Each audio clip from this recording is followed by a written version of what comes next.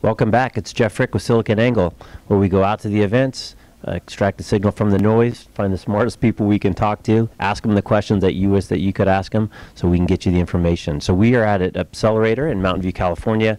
Again, we're here for the launch of their new enterprise platform launch. And we've talked to a bunch of people from Appcelerator, but it's always good to talk to customers and partners to get the, kind of get the real story. So I'm here with Samvit Raina from PopcornApps. He's the CEO and founder, obviously a partner of Appcelerator. So welcome to theCUBE.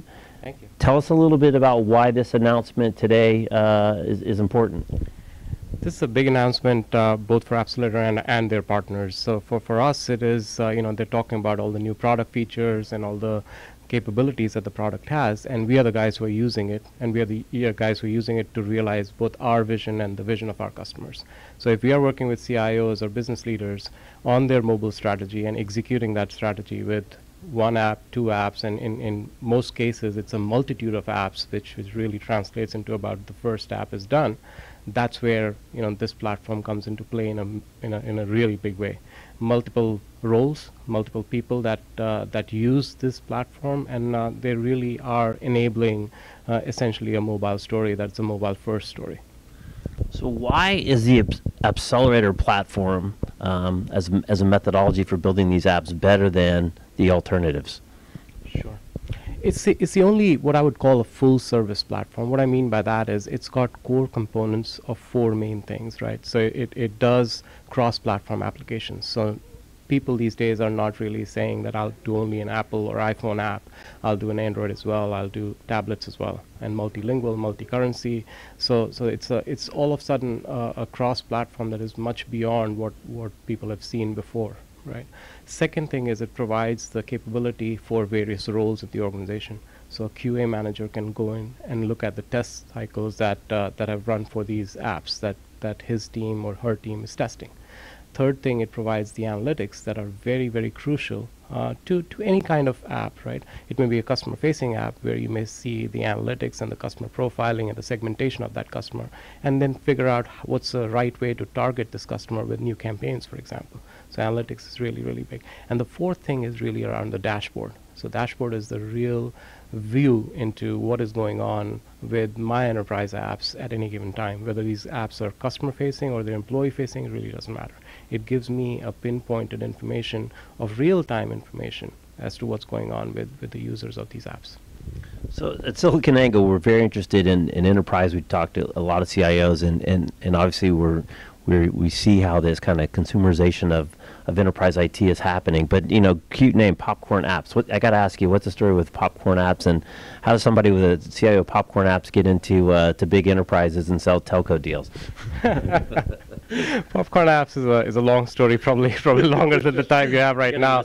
But one of the first apps that we built was for a movie house, and Popcorn was an app name, and it turned out that very easy to get a domain name.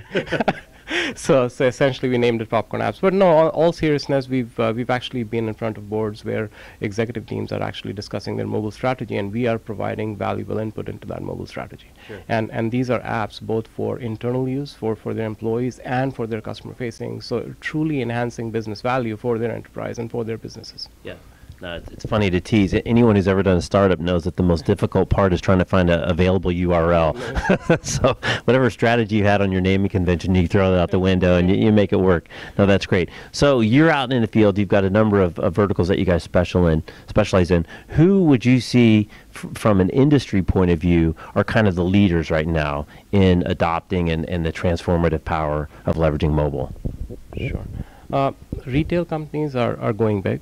In terms of using the mobile for really getting out shopping in the customer's hands. Travel companies, so all the airlines, all the hotel, all the travel agencies are going big as well. They are probably on their second or third rendition of the app that they've launched, and they're also using it internally for their employees and the field force. And the telecom operators basically believe that they are the ones who are providing this technology in the palm of the consumer's hands, and they really have to use this to leverage their own sort of data infrastructure, their own voice infrastructure to provide the value that the consumer has. So really all about their applications and their applications enabling their enterprise customers. So field force applications and the likes of AT&T, Verizon, T-Mobile are really pushing these out to a variety of different customer bases. Which begs the question: who are the laggards? Who are the ones that are, just either still can't get over the hump or just on the edge of thinking about it? The laggards are, I wouldn't call them laggards, but there are reasons for why they're laggards. They're either worried about security or regulatory information. So while there are a lot of pharma companies who are embracing mobility, there are a lot of companies who are basically looking at regulatory restrictions on what can be stored, what can be kept on a mobile device.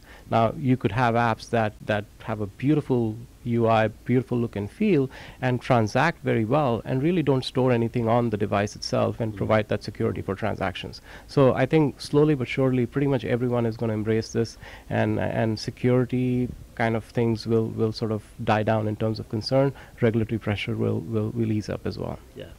Samvit, thanks very much for coming on PopcornApps. So again, that's an interesting angle there at the end, where you can get around maybe some of the regulatory issues with data by really having the app exist on the mobile device and not necessarily the data.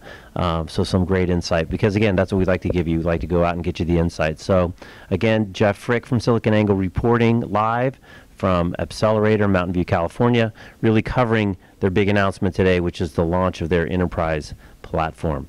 So thanks again for coming on theCUBE. Again, you can always see us at siliconangle.com or wikibon.org. Jeff Frick signing off from Mountain View.